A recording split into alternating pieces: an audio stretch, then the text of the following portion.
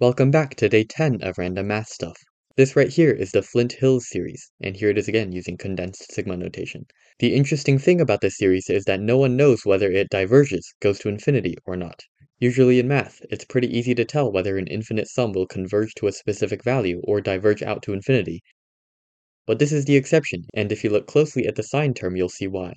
Sine of x is very predictable if x is a rational multiple of pi, but things get a lot more unpredictable if x is an integer.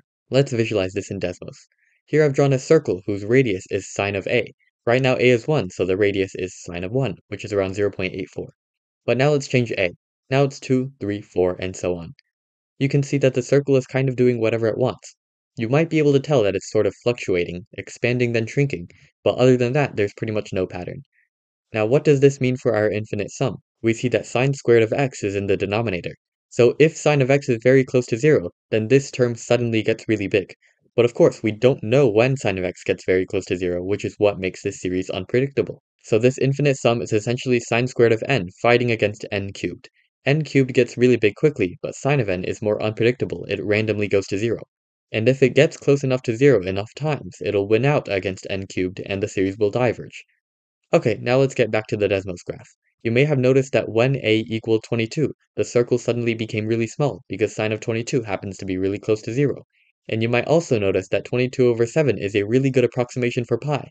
And this isn't a coincidence.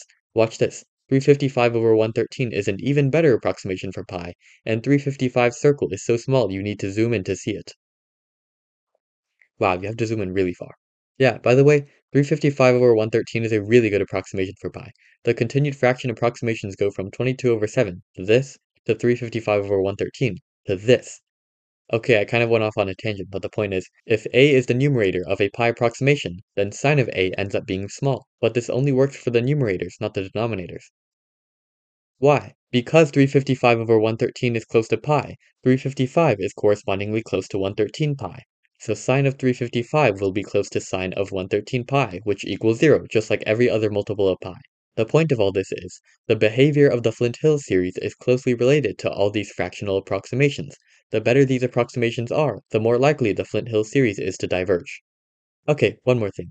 There's something called a rationality measure, which basically tells you how easily a number is approximated by fractions. So, if pi has a large irrationality measure, then that means fractions approximate it very well, better than you'd expect. But if pi has a low irrationality measure, then fractions need to get really big in order for it to be a good approximation.